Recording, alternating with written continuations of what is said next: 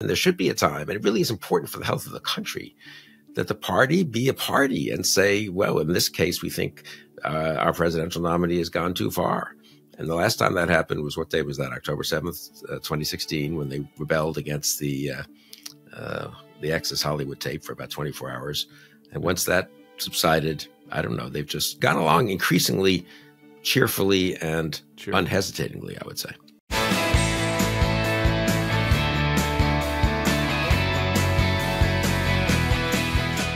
Hello and welcome to the Bulwark Podcast. I'm your host, Tim Miller. It's Monday, so I've got Bill Kristol, of course, but a little bit of housekeeping first. After Bill's righteous rant about the Trump donors, I'm going to have a little monologue about white rural rage. You may have suffered through the social media discourse about our recent guests and their book on this topic, and so I've got some additional thoughts, so make sure to stick around for that. We have an update for the big mailbag fans out there. And by the way, if you want to send in a mailbag question, you send it to BulwarkPodcast at thebulwark.com. But our very first mailbag was Cindy, who was thinking about moving to Door County because she wanted to make a difference. And Door County is a 50-50 county in Wisconsin. She had some ancestors that lived there, and she's going to move there for 6 months to volunteer. She reached out to the Wisconsin Democrats, and she's doing it. Cindy's moving to Door County, and so amazing. We're so happy for you, Cindy. And if you're in Wisconsin, if you're in Green Bay or somewhere in that region, put a comment in here and we'll put everybody in touch to make sure she gets a warm welcome there. And then one more thing, we have 2 events coming up. We have May 1st, our first trip to Philadelphia. What's up, City of Brotherly Love? We will be in you May 1st. May 15th, we'll be back in D.C. at 6 and I with George Conway. You may have heard of him. I'm trying to get Claudia in the building, but I haven't heard yet whether she's going to be able to make it. So go to thebulwark.com/events to get tickets for both of those events. Bulwark.com/events. All right, this afternoon, we're eclipsing. We won't have another total solar eclipse in the contiguous 48 until 2044. That's assuming that God does not punish us with another one, as Marjorie Taylor Greene suggested was happening this time. So, Bill, do you have some eclipse glasses? Do you feel like God is judging your actions, and that is why we're going to have this historic event this afternoon? You know, I'm not really as into the eclipse either way as a lot of people are. I've never, as I said to Susan the other day, I've never really been that interested in the heavenly bodies. And I'm sure that's a failure on my part, a lack, a lack of scientific curiosity or something. But I take it anyway. I hope some people enjoy it. And yeah, that's it. You're a man that cares about what's happening here on Earth, feet on the ground. Do you also not like movies about kind of like what's happening out in the outer space? I mean, like everyone in my age, I saw Star Wars when it came out and all that. But no, I've never been a science fiction person. So I think there isn't the conventional view that there are 2 kinds of people. Mystery, for kind of casual, relaxing reading, this was maybe true 50 years ago, not today. Mystery readers and science fiction readers. And I do think there's something truth to that. And I like mysteries, like actual things set here in England or America or anywhere, and in which, detectives solve crimes, and it's semi-realistic at least. And science fiction, I don't know, but I'm not being judgmental here. You're not making fun. You're not begrudging. Well, we have it's another Bulwark divide. I'm more on your side of this. We do have a couple of nerds. I believe at least Jim Swift and Andrew Egger have traveled to prime eclipse locations, which, God love you. Whatever brings you joy. It's an interesting travel choice, though. All right, we've got a lot of business with Mr. Trump. You wrote in the newsletter this morning. A strong newsletter, if I might add, about Donald Trump's comments with some rich donors that they claim that they got 50. You can't believe a fucking word out of their mouth. I'm a little frustrated by the media just blindly repeating that Donald Trump's saying that he raised $50 million in South Florida today. Like, let's see the numbers, all right, first, before we just believe whatever this person says. But here is a quote that Maggie Haberman had from inside the fundraiser. Trump. He was recounting the shithole countries discussion, which he claimed was fake news back when it happened, but now he's admitting that it actually happened, and he's reflecting on that controversy. I said, why can't we allow people to come in from nice countries? I'm trying to be nice countries, like Denmark, Switzerland, Do we have any people coming in from Denmark? How about Switzerland? How about Norway? And, they took that as a very terrible comment, but I felt it was fine. Bill? What were your thoughts? I think Maggie and Michael Gold, her co-author, also report this is based on an attendee who told them about this, who I take it is a Trump donor, right? You had to pledge $800,000 to the Trump Victory Fund and the RNC and that whole medley to get in. So presumably this is a Trump donor kind of cheerfully recounting this wonderful evening at Paulson's house in Palm Beach. And they chuckled, giggling, according to the attendee. So they chuckled at this denigration of immigrants and Trump reveling in his denigration of immigrants, if they're not from the Nordic countries, the Aryan countries. I did, 2 minutes of research yesterday when I was struck by the piece in the New York Times, which people should read, really. And, this is such a big deal back in the 19-teens and 20s in America, right? This the Nordic race, the race, we're losing the race, the purity of our race. And this was, and led to very, very bad results in the real world. And Hitler loved some of it, incidentally, not to go right to Hitler, but why not? That's a true fact, Anyway, yeah. So these people all chuckled at it. These donors, of course, I looked quickly at the list that is available. I think it was like the sponsors or something, the original hosts who signed up. They do not all have names that make one think that they are sons and daughters of the American Revolution or Nordic or Teutonic or Aryan. There's or the Native usual American, medley of for that matter. But there's the usual medley of American names, which is good. I mean, right? It's America provides opportunities for wealth. It's concerning, actually, that there is a normal medley of Americans that are donating. Well, that's what's so. Trump, and it's not. I'm sure it's slightly disproportionately, on the Teutonic side, so to speak, and the Nordic and Aryan side. But so I looked up John Paulson, who I don't know at all, the hedge fund billionaire who's the host, and it turns out I had no knowledge of this, that his mother is from, his father's from Ecuador, and his mother is the daughter of East European Jewish immigrants, and they met at UCLA, a state institution of public higher education, which I'm sure everyone in that room thinks should be defunded because A, why is the state wasting money on educating poor kids, and B, it's probably woke or something. So, but you think someone in that room would have thought, this isn't, I'm like my parents or my grandparents. These are the people Trump not only wants to keep out, but just has contempt and scorn for. But there seems to have been no such reaction. No. And, sometimes I feel like I feel a little awkward when getting this earnest and high-minded, but it is true. It is what it is. You wrote this, you ended the newsletter today with political leaders once tried to urge the wealthy to look beyond their immediate comfort, to act for the greater good, not pull the ladder of opportunity and advancement up after them. And the more responsible of this group themselves criticize the inevitable temptation to wallow in the smug self-regard and indulge in fanciful grievances, not in Donald Trump's America. This is right. And obviously there were conservative politicians, time immemorial, that said that we should cut taxes and that people should be rewarded for their success. And we can have debates over that.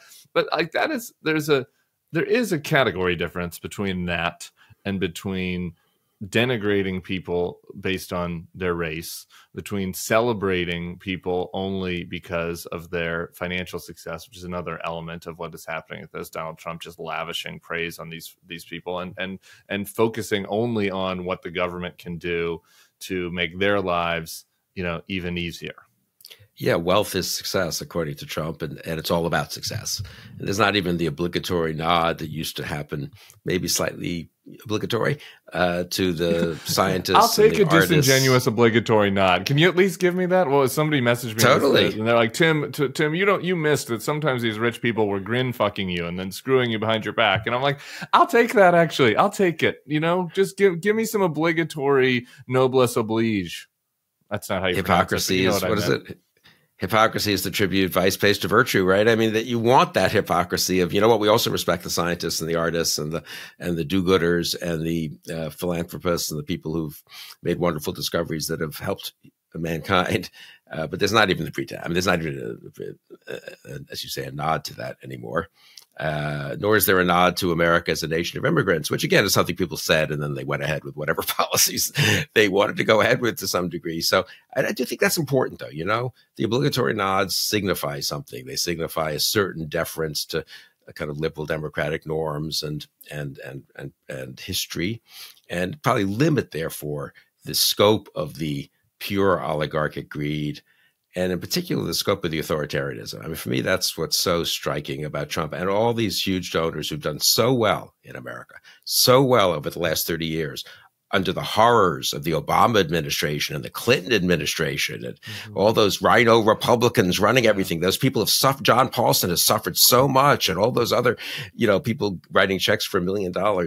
And they've suffered so much in America that they just have to embrace this authoritarian. Yeah. My other two and it's too earnest. I mean, I get too worked up about this. I'm earnest. No, this is my other two thoughts. It's not earnest because fuck these people. And it's like, I have a practical and an ideological thought. One more while we're getting ourselves riled up. On a practical matter, I also just think that they're making a bad choice here. It's like, the economy's not going that great in Hungary. And I think that just risking to completely breaking down the American institutions and taking a flamethrower to them in the form of Donald Trump's second term might not turn out as well as they think. Just as a practical matter for rich people who are listening. The other thing I just think is worth mentioning is, sometimes people of our ilk get, look at the progressives who want to talk about everything being white nationalism, this white nationalism, this thing. Maybe they're overstating. Maybe there's a little bit too much talk of this white nationalism. Maybe sometimes they're exaggerating, and certainly in cases there's exaggeration. But I mean, it's literally white. I mean, a statement that we should only bring in people from Denmark and Switzerland in a room full of rich people, is kind of literally white nationalism, and so a lot of times you get the pearl clutching over the use of this term, and that is what's the explicit argument that Donald Trump is making, that this is a country. We should protect America first, and we should only bring in white people. I mean, that's his explicit argument. And well received, apparently, by all these dozens of super wealthy donors who've done so well in America. Good stuff. That's uplifting. One other thing on my note here is rich people suck. This was rich Trump donors suck. Rich Trump donors suck, maybe is what I should have written. Okay, the other thing. Can I just add one thing? I mean, rich Biden donors are a mixed bag. I mean, I'll stipulate that too. And I wasn't a big fan of the Radio City Music Hall, glitzy thing. And I got criticized by some people for saying I didn't think that was a brilliant political move by the Biden campaign. Maybe they could have raised the money a little more quietly and not been boast so much. We raised so much, in such a public way and all. Had a podcast. There's a little too much courting of donors even on the left. Having said that, at least the limousine liberals do have the sense that they're supposed to be dedicated to something bigger. And maybe sometimes they aren't, and they're selfish and hypocritical. But it is, as you said earlier, it's kind of a category difference, I think, to some of these Trump donors, right? I mean, they are trying to do well, but realizing they live in a broader democracy and they have some obligations. And when Biden says, "I'm going to raise your taxes," they at least pretend to go along, even if they're quietly hiring some lobbyists to work on the Hill to prevent the taxes from going up. The Trump donors, it's all just, hey, Trump says to them, this is quoted in the piece in the Times, "I cut your taxes and give me some guidance on which kind of further tax cut would be more helpful." I couldn't quite follow the piece. The Times is a little bit abbreviated the account, but he's sort of, he wants to just help them as much as he can. There's not even a pretense of this is for the greater good. Indeed. One other thing from Trump from this comment is that the Resolute desk is beautiful, Mr. Trump said. Ronald Reagan used it, others used it, and Biden's using it. I might not use it next time. It's been soiled, and I mean that literally, which is sad. Again, in the last week, Donald Trump has accused Joe Biden of using cocaine and of crapping, literally pooping on the Resolute desk. And I don't know. I don't know what I really want the media to do in this sort of situation, but we go through these cycles of where we had to spend 3 days, rending our garments over whether Donald Trump literally meant bloodbath or figuratively meant it, or whether he's talking about the auto industry or whatever. And yet Donald Trump just gets away with this stuff. Donald Trump can just go out there and be like, Joe Biden is on cocaine and wears diapers. And it's like, okay, well, there's no expectation that Mike Johnson and Mitch McConnell, speak out and say, no, actually, we're working with Joe Biden right now on bipartisan legislation. And, he's a decent person. We disagree on policy. He's not pooping himself, right? There's no expectation that happens. There's no expectation that conservative commentators, say, do the right thing. I like this imbalance is just a continued frustration of mine that I feel like it just merits mentioning. I don't want to contribute to the problem by not bringing it up, like the media doesn't bring this stuff up. Totally agree. And I would just say the media would bring it up if Republicans criticized it. That becomes a story. The media should bring it up anyway, but it's a little harder for them just on their own, so to speak, freestanding to sort of go crazy about this, or not just crazy, but even make any kind of big deal about it. But you're right. There was once a time, and there should be a time, and it really is important for the health of the country that the party be a party and say, well, in this case, we think our presidential nominee has gone too far. And the last time that happened was, what day was that? October 7th, 2016, when they rebelled against the Access Hollywood tape for about 24 hours. And once that subsided, I don't know, they've just gone along and gone along increasingly cheerfully and unhesitatingly, I would say. Yeah. All right. That's depressing. Okay, let's listen. We have some other news this morning. Donald Trump has released his position on abortion for now. Let's take a listen to a clip of it. The states will determine by vote or legislation or perhaps both, and whatever they decide must be the law of the land. In this case, the law of the state. Many states will be different. Many will have a different number of weeks, or some will have more conservative than others, and that's what they will be. At the end of the day, this is all about the will of the people. I just as somebody that had to write papers in college, like it's impossible to diagram that sentence. There's just a lot of nonsense, gobbledygook there.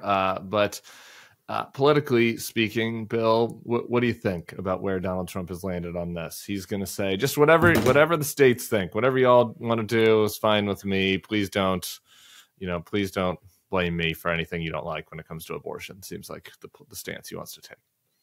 Yeah, that overturning Roe stuff I was so proud of. Well, that's actually just throwing it back to the states. And if you live in Michigan or Pennsylvania or Wisconsin or Arizona, you've got abortion rights protected in law to some considerable degree. And right now you have governors who will protect it. And so don't not vote for me because you fear a national abortion ban. So I think in some short-term tactical way, it's probably a reasonably clever move. And do we think any actual pro-life leaders are going to, there'll be some carping at Trump today, but are they actually going to jump ship? I don't know. What do you think, Tim? I'm not sure there'll be any carping. I saw Matt Schlapp of CPAC just off having to have his insurance pay out a big number after a sexual assault accusation. He tweeted out that they've polled people at CPAC and that this is a popular position at CPAC. And so I don't even know how much carping there's going to be. I worry that it could be effective. I do. And I think that I keep looking back to the midterms, and I think that clearly the two big things that helped Democrats were democracy, concerns about threats to democracy, and abortion rights, right? And if you just look at the places where the Democrats did well, if there were legitimate concerns about abortion rights, and if the Republican candidates were MAGA extremists who wanted to overturn the election, the Democrats tended to do well. If there were states where the Republican candidates were at least in the ballpark of normal and where the voters felt like their abortion rights were relatively secure, California, New York, the Republicans did well. Florida, I guess, would be the one counterexample to this trend. But besides Florida, that was pretty much the trend. And so I do worry that there's some practical set of voters that doesn't want to lose abortion rights or does not want the Tennessee 0-week abortion ban, but who prefers Donald Trump for whatever reason on other issues and might choose to vote for them if they feel like abortion rights are safe because they live in Wisconsin, whatever, and their governor's a Democrat. So how many people is that? I don't know, but it's not zero. And I think it's going to be incumbent on the Democrats to really focus the campaign to message to those people about what the threats are.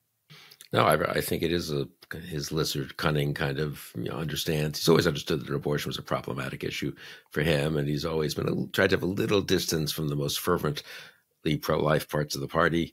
And he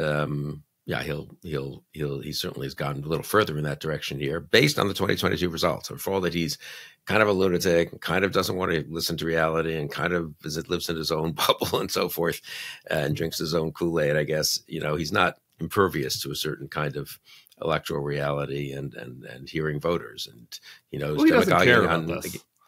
Yeah, and he's impervious. He's in his own bubble on things that he cares about. His own ego, you know, the fact that he won, his narcissism. He doesn't actually care about abortion. Like, I mean, that him not actually caring about abortion rights doesn't mean that the threat to abortion rights isn't real. And that's kind of the conundrum that Democrats face in making that case to people. But that's why I think.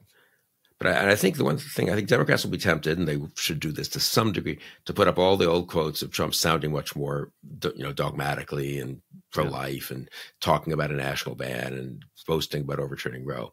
I'm not sure that's really going to convince people. For one thing, I don't think a national ban is really practical, given that it would take 60 senators, presumably. Maybe the Republican Senate would change the rules, but then Susan Collins would get off for it, et cetera. I don't know. I feel like that's going to be hard to sell, that if you vote for Trump, you're going to have a national ban on abortion or even much of a national restriction. What I think you could sell much better is he has no principles at all. And anything you like about Trump, he could just as easily toss that overboard, which is pretty much true with one or two exceptions. I think he does believe in being nicer to dictators abroad than to democracies. That's kind of one of his core principles. But pretty much everything else, God knows what he could do. And I think the notion that he's a totally unprincipled, authoritarian, only in it for himself. I think Axelrod said this to me on the conversation I did with him, and I take it this was based, didn't really elaborate, on some focus groups and polling, that Trump's in it for himself, and you are just along for the ride. And you may like some things he's saying, but you can't count on them, manifesting themselves in any actual action that will help you. I kind of feel like his betrayal of the pro-life forces might be as much of an issue. One could make as much of an issue of that as sort of saying, well, he's deep down, he's still plotting to do that national abortion ban. Yeah. I think that Axelrod's frame is right. I do think that Trump's going to continue to appoint judges. These judges, are going to have oversight over various abortion rights, IVF rights, birth control pill, right? Like all of that, is something that is relevant. I think that Mike Johnson, that's why I've continued to suggest that the Democrats do a little bit more to elevate Mike Johnson's profile. This man is the Speaker of the House. Who knows, right? Like, who knows? Like, this person definitely wants a national abortion ban.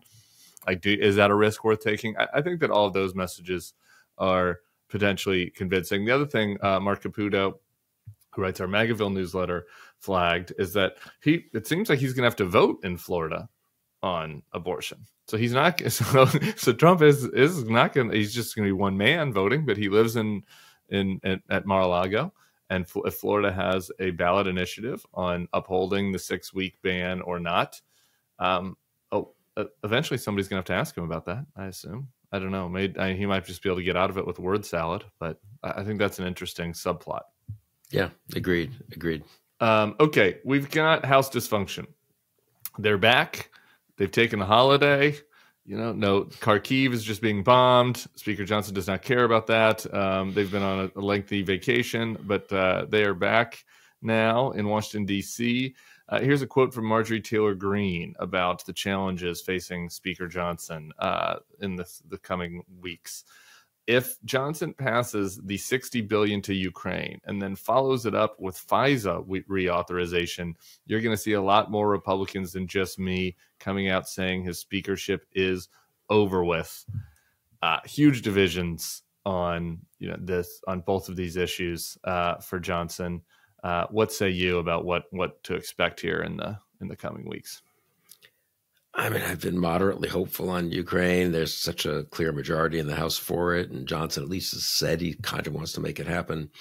And I think he's under the threat of a discharge petition, or maybe a couple of different ones, if he doesn't make it happen. But he's managed to draw it out, and maybe he'll just keep on drawing it out. At some point, the Republicans who do want to do the right thing have to drop the hammer and say, okay, we're going to a discharge petition with the Democrats, not some sort of fake discharge petition that's sort of creates yet another piece of legislation that then has to go back to the Senate and so forth. And ultimately, the real hammer would be if 5 of them said, you know what, we're going to support Jeffries for Speaker for like 2 weeks and get this legislation through. And Jeffries would make a deal not to change the committees even for that time. I don't know. There are things they could do if they were serious. And they all claimed, some of them, I think in good faith even, really do want to do the right thing on Ukraine. But the party loyalty is so deep, and lack of imagination, I guess, and fear of maybe political retribution, that they just can't liberate themselves from pleading with Mike Johnson to help an ally fighting in the largest land war in 80 years against an unbelievably brutal dictatorship. I mean, can't they do a little better than pleading? Aren't they elected representatives? Aren't they supposed to act when something crucial is at stake? They really only need 3. I mean, you're asking for 5, but there have been so many retirements. Like, there's so few of them that are required. There's a letter you put in the newsletter this morning from Mike Pompeo to Johnson. We write as individuals, it's him and the head of the Hudson Institute, as you consider the path forward in the House of Representatives for the National Security Supplemental that includes critical replenishment of U.S. weapons stocks and support to our allies, we encourage you to lead with conviction and bring the aid package to a vote. I think we're kind of past the point of no return on leading with conviction, but does that the Pompeo factor of all this is interesting. I mean, he's like the one person that has just tried to walk this MAGA isolationist, but also I'm still, I still believe in the post-World War II world order, tightrope as much as anybody. Does he have any influence anymore? Or is this just a retired guy howling at the moon? He's been to the Hill. He's, I think, associated with Hudson now. Hudson's brought him to the Hill several times, and I'm told he gets good attendance of Republican members of Congress, and they respect him. And so he's not like bringing, one of us RINO types or never Trump Republicans to the Hill. So maybe he could do good. It wouldn't hurt if Pence and others weighed in on this too. Nikki Haley could, she's been good on this, and obviously she's taking a bit of a break after losing to Trump. But again, she can write a letter. I don't know. I feel like this is the moment when you see what's happening in Ukraine. It's so horrible, and it's so shameful that we're not doing the minimal thing we could do, which is simply send them the weapons. I mean, I personally am sort of open to no-fly zones and much greater NATO and U.S. involvement, but I know that's probably a minority view, and I shouldn't even say it, so I won't. But the the minimal thing. If the Bulwark podcast, if you can't say it on the Bulwark podcast, where can you say it? Okay, I said it. So but anyway, I hope others have a sense of urgency. Because I give Pompeo credit because he didn't have to do this, and he's probably taking some grief for it. And I wish more people would weigh in. But I wish the actual members of the House, who are elected officials by their constituents, they don't work for Mike Johnson. They're actual in the old days. And I mean, for all of American history, they have often been splits in parties, and that's fine if you don't agree with something. And here they don't agree clearly, and it's a very important priority. I would say the Biden administration is not ratcheted up the pressure on this. I think they've wanted, and this has been reported, to give Mike Johnson room to move, not look like he's being beaten up, make it his own choice. I can see that as a tactical matter, but I think at some point pretty soon, if Biden's serious, and I assume he is, about Ukraine, he needs to kind of make an issue of this to the country the way, Reagan would have made an issue on a major foreign policy issue, or Bush in 2007, even though the war in Iraq was so unpopular, defending the surge, President Obama on things he cared about. I mean, I think this could use a little more pressure from the White House if Johnson doesn't do anything this week or next. I could also use some more trolling. We had Jared Moskowitz on last week, who is a Democrat from Florida, and he's done a nice job, I think, of kind of pantsing Comer and Jim Jordan on the impeachment stuff. But we could do this. I would like to see some more. Not every Democrat needs to be sober and responsible. We like sobriety and responsibility, but we could use a couple of guys over there in the House really shaming them and making them, suffer some political penalty from this dysfunction and the stalling, right? And I think that maybe whether the Ukraine issue itself can carry political penalty or just the broader issue of like, these guys can't do anything. They went on vacation, they're back. He can't do anything. They can't govern. They don't care about governing. I do think a little bit of more trolling on that would be welcome. I agree. They should show up on the floor with those. They always sometimes show up with those big, what are those cardboard things? What are they called? On easels, and sometimes it's a chart or a photo. How about photos of Kharkiv, which the second largest city in Ukraine, which is being just destroyed purely gratuitously, no military reason at all, just to kill Ukrainians and make the city less and less habitable in Ukraine. destroyed by the Russian Air Force. That's where I do think, NATO Air Force, why exactly don't we declare it a no-fly zone? But leaving that aside, we could help Ukraine with obviously anti-aircraft and Patriot batteries and so forth. And that's what they were asking for. They're not asking for us to intervene. So again, just put up people should go to the floor with those photos and say, you are not doing anything and innocent people are being killed by a brutal dictator. Totally agree. And it's the easiest thing to do in the world. Send them the weapons. Totally agree. And can I just say, you might actually be providing some political help here we might need a headline. Maybe this should be tomorrow's newsletter, Bill Kristol, no fly zone over Ukraine, because that allows moving the Overton window, allows people to be like, well, at least I'm not crazy like Bill Kristol calling for a no fly zone. I'm just calling for weapons over here. Maybe you can help move the Overton window a little bit. That's a good, thank you. I want to finish with, did you watch any women's hoops this weekend? What a tournament. A little bit. I had to give a talk weirdly. It was scheduled ages ago, yesterday afternoon at a local kind of community organization. So I missed most of the Iowa game. But was Princeton the local community organization that you're talking about? No, I was in Princeton during the week. This was the Northern Virginia Jewish Community Center. Very nice people. But yeah, I was in Princeton. Got cheered up in Princeton, actually. The students were perfectly sane and intelligent. And I had a nice talk with different kind of groups of them as part of my little half day at Princeton. They gave a broader talk and stuff. Actually, sort of cheered me up a little bit. Maybe the young ones. There's not like hang glider memes or any far left, overthrowing capitalism. Like, no, that. They may not have come to talk to me if they were into that, but the student side has been pretty quiet there. Princeton has the big advantage of being it's kind of Princeton, which has a different tradition maybe, and B, it's not in a big city. If you're a professional activist, you're in New York or Boston, and then you just hop on the subway and go up to Columbia or to Harvard Yard and cause a huge amount of trouble. They're not probably living in Princeton if you're a professional 27-year-old left-wing activist, so they're kind of a little bit insulated.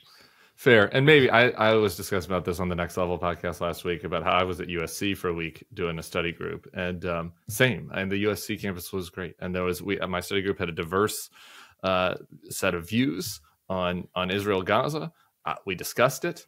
There were members of the group that were very much pro-Israel and were wanting to.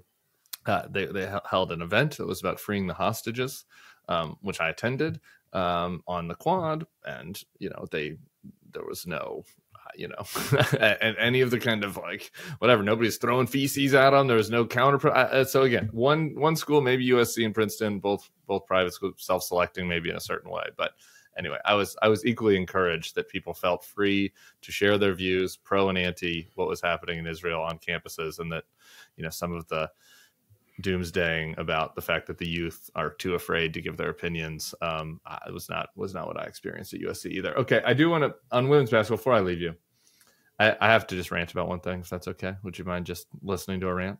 Happy to. The Final Four was amazing. It was so good. And Sarah and I talked at length about women's basketball on the Secret podcast. So if you're not a Bulwark Plus member, this is your chance to join Bulwark Plus. Go listen to the Secret podcast if you really want to hear my thoughts on, kind of like analyzing the strategery of the various teams. But the UConn Iowa game, I watched at a bar in New Orleans, and it was rocking.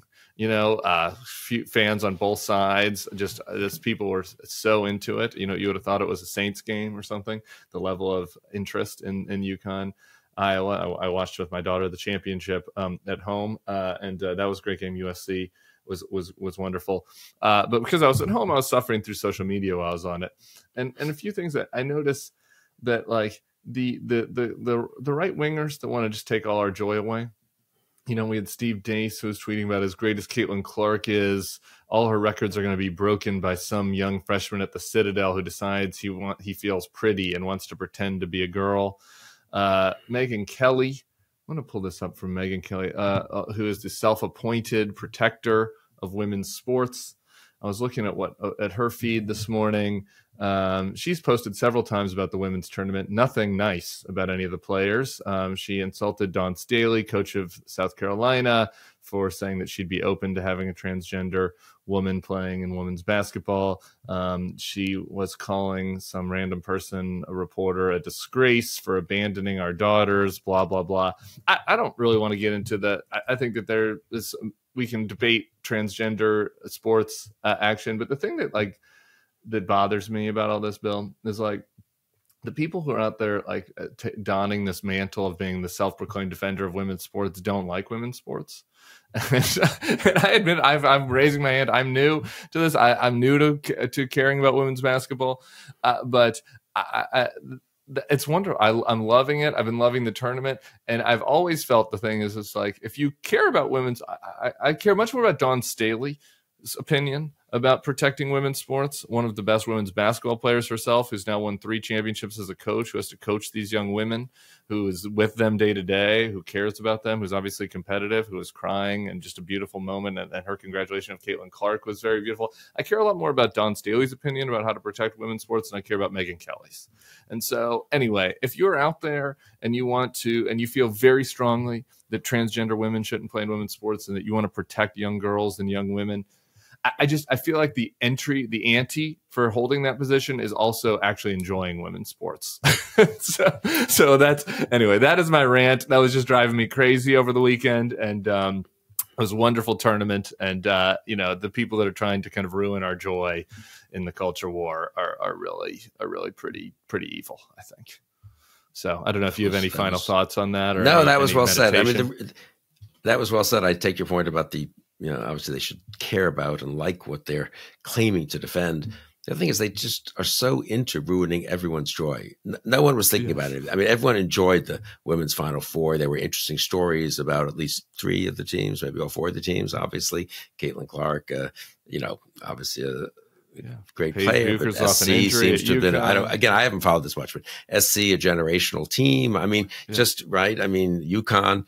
And instead of enjoying it or letting the rest of us just enjoy it and keeping their own thoughts to themselves, they have to litigate their. So how much of the culture war really is about them being unhappy, them feeling a sense of grievance and wanting to make the rest of us unhappy? You really wonder about that, right? It's not about. Is it about any actual issue they talk about, or is it they think they see people in America enjoying themselves in a kind of healthy and good-natured, but also competitive way? And they say, I hate it when those people are enjoying America in 2024. There's an element to this, and their critique is always of the left. It's like, oh, the left wants to take our joy away with the language police and all this. And I think this is the Joe Biden advantage. This is the great Joe Biden advantage, is that there is a coalition, the new silent majority of people who just want to enjoy women's basketball. Who just want to enjoy women's basketball, and they're not interested in the language police. They're not interested in being shouted down and turning it into a debate about transgender politics. They just want to enjoy the tournament and celebrate the young women who were just so talented and so passionate. Anyway, that is our advantage as we go into November. That is the silent majority, people who just want to be normal. Okay, Bill Kristol, we'll see you back here next Monday. I'm on the other side with one more rant. I've got one more rant. It's a double Tim rant day about white world rage. Stick around for that. All right, we are back. I want to get into the white rural rage kerfuffle a little bit. For those who were, enjoying their weekend and blissfully missed this, or articles in Politico and The Atlantic arguing that the academic research underlying the book was misused. What liberals get wrong about white rural rage, said Politico. Misleading book about rural America, said The Atlantic. There's a lot of Twitter discourse about this. A few people sending me messages about how I'm a liberal elitist, blah, blah, blah, for having these people on. And so I want to get into it. I want to get into the critiques. Some of this is a bit of a nerdy pedagogical. I don't know. The professors can tell me which is the right one there. Inter-academic argument. Some of this is just about the research methods that Schaller and Waldman used. Some of that may have merit, but it's just not all that relevant to the broader political questions that we're getting into on this podcast. So I want to focus on the effort to take those academic critiques and broaden it out to try to dismiss the argument that they're making, try to dismiss the notion that we've seen any uptick in right rural rage at all. We've seen a lot of this. There are people out there saying this is just another case of, academics and Morning Joe green room types who never leave the cella corridor staring down their nose at real Americans. And on that part of the charge, I think that there are 2 minor points that have some merit. I want to get into those. But in the big picture, I think that they really missed the ball, and that Waldman and Schaller,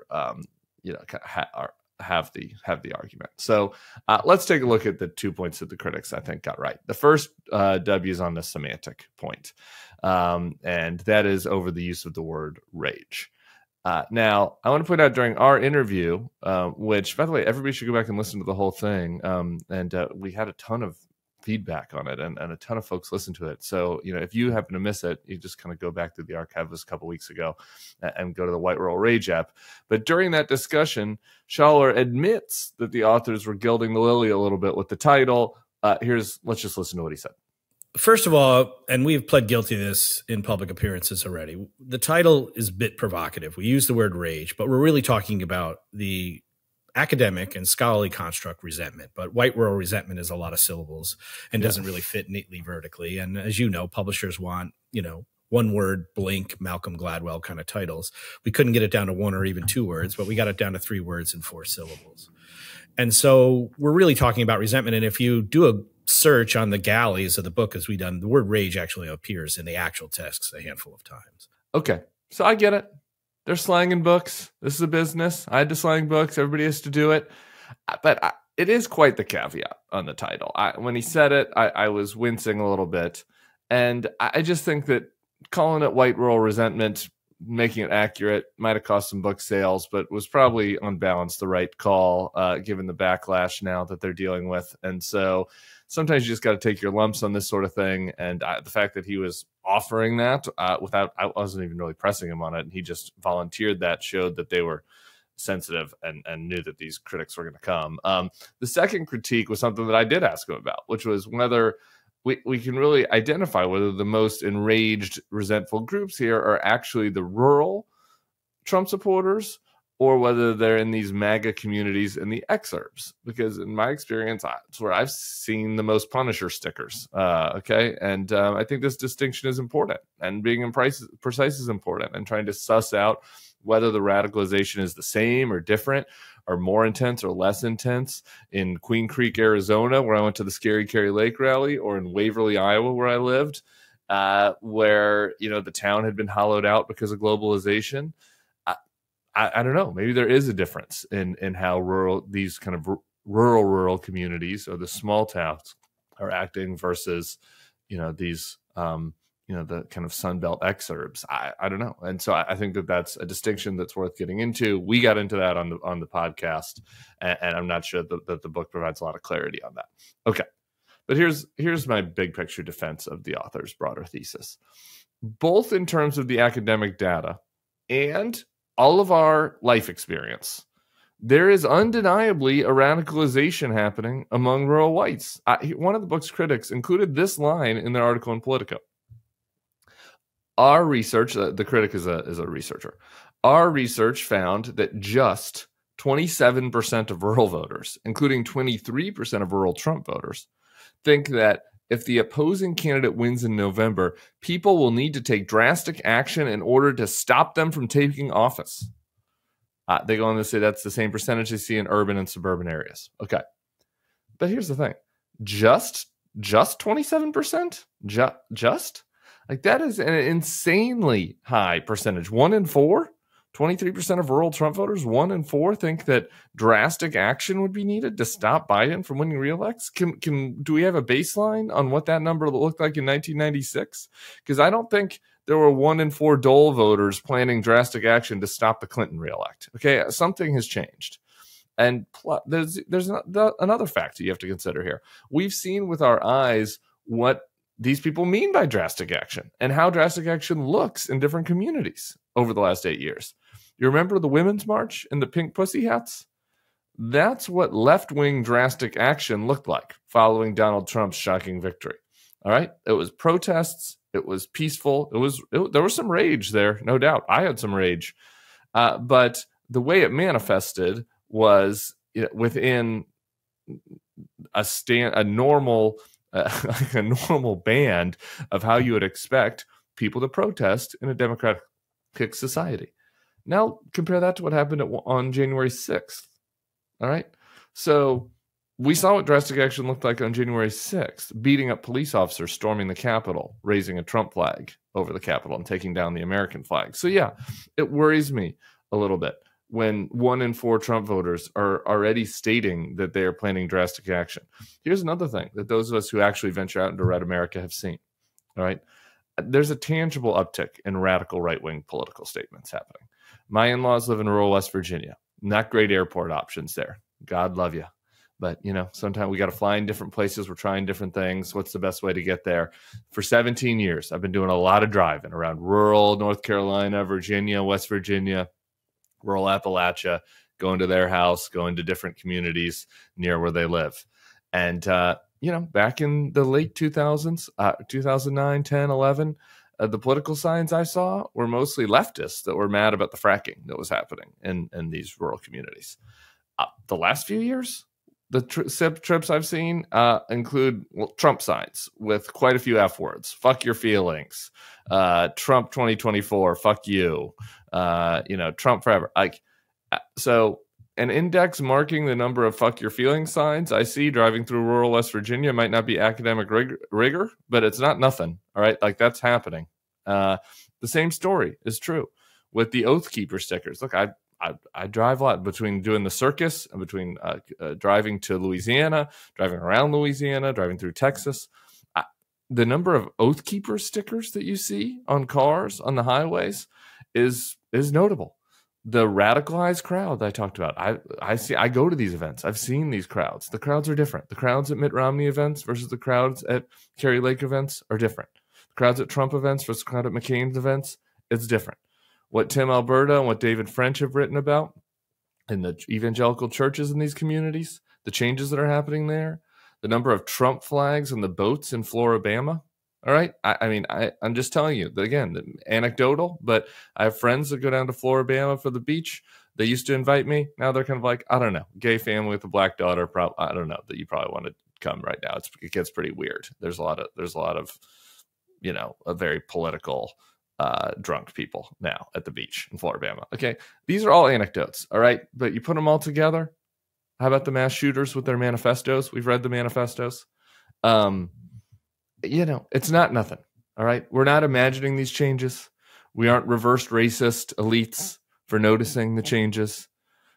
So if some rural expert professors want to have a white paper off with Schaller and Waldman on their thesis, make it more precise, I'm all for it. All for it.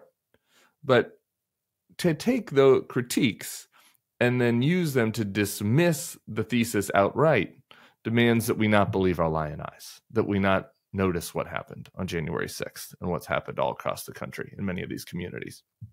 We've already seen up close the consequences of what happens when you ignore threats like this.